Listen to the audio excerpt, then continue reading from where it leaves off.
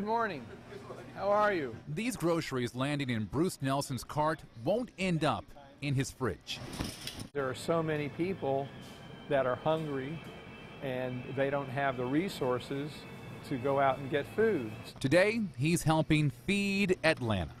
I just do it because I like to do it. The idea started small. A 40-pound box of potatoes. Bruce's friend David Skoke originally made the ask for a local community garden. Thought I'd get a couple handfuls of potatoes. But armed with 40 pounds, a seed was planted in Skoke's mind. I thought, I wonder if they have more to donate. And since 2012, the donations have grown and grown. I went to another store, and I found a place to deliver it. Places like the Atlanta Mission, which rely on food donations to feed the hungry.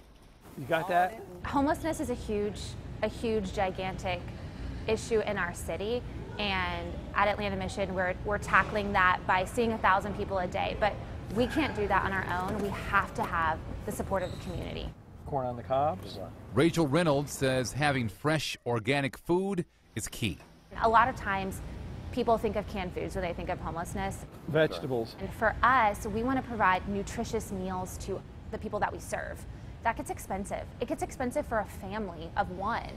And so to do that for 1,000 people, to have fresh produce from partners is huge. Now a registered nonprofit, Helping Feed Atlanta relies on volunteers to carry the load.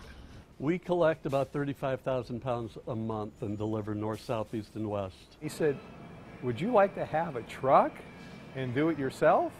I said, sure. So he gave me the hippie van. These days, Skoke leans on volunteers like Bruce more than ever. I have two kinds of cancer and a heart that doesn't work exactly perfectly. So I got it all going on. He takes it upon himself, no matter what's happening in his life. He's out there in the field, and I tell him, just rest for a few minutes. We'll take care of it. Stepping in to continue a mission that all started with one man asking one question at his local grocery store. It all happened. I didn't plan on this. It just happened, and it's still happening.